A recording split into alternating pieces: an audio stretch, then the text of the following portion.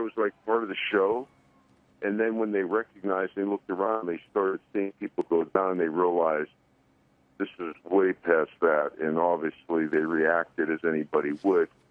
Said it was complete mayhem, and people were frightened and running, and it's just, the whole thing is sick. It just makes you sick. But they did get out, but it was very, very scary for them. This was an act of terrorism. We don't know exactly what type of terrorism at this point, but it was pre-planned, and the intention was to kill as many people as possible. And I hate to say it because it's against our way of life, but have any of your kids said, you know, they think twice about going to another concert or another venue packed with people because of the threat of something like this happening?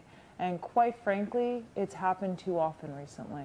As a parent of 3 children and 5 grandchildren, and I preach to my kids all the time that there's no place safe. I tell them certain things they should do, but young people are young people, and they have no fear.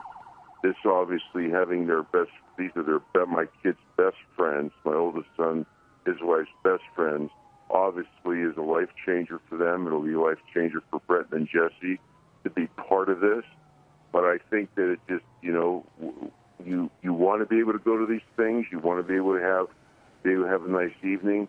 Let me tell you something. No matter where this happens, it's outrageous. But for Las Vegas, because of the kind of city we are, this happened at the south end of the Strip by Mandalay Bay.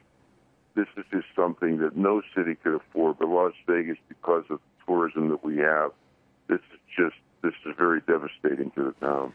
You know, Bob, let's talk about the area of the Las Vegas Strip. This is the southern part of the Las Vegas Strip. Correct. The shooter was found on the 32nd floor of the Mandalay Bay, yes, overlooking the Route 91 Harvest Music Festival. About 40,000 fans. They were outside, yes, packed in this venue. I don't know if you've been down to the Strip in the last couple of days to where this was all taking place, but you know, we're trying to figure out how difficult this would be as far as the shots that were taken. To be on the 32nd floor of the Mandalay Bay pointing down, how difficult, because we don't know who this person is, and more importantly, we don't know what kind of training they may have had operating a weapon like basically a fully automatic weapon, is what they're saying.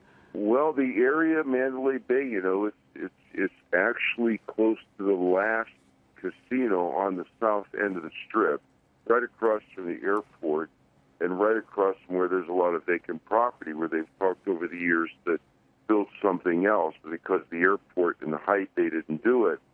But, and obviously they're reporting, as I'm sure you already know, that this is a local person, which is very disturbing, must have some type of training, you would think, although it was just, you know, I mean, it was just as a target range. I guess anybody, no matter what level of skill maybe, could have done what he did.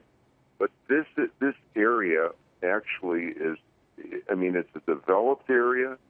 It's where Mandalay Bay is one of the most beautiful casinos in Las Vegas. It's where the old Hacienda Hotel was there 35 years ago. It does bring a lot of young people. This venue has been used as area because it's one of the few areas left on that side of the Strip, if you will, that would allow this type of concert. So, yeah, this was open range for this guy. And, you know, like I said, it's just when you go from the Mandalay Bay a little further south, then you get into, like, shopping areas, and then you start going towards residential areas. So this was, if you're going to do something crazy like this with this crowd, it's one of the only places on the Strip where you have that kind of area for that many people.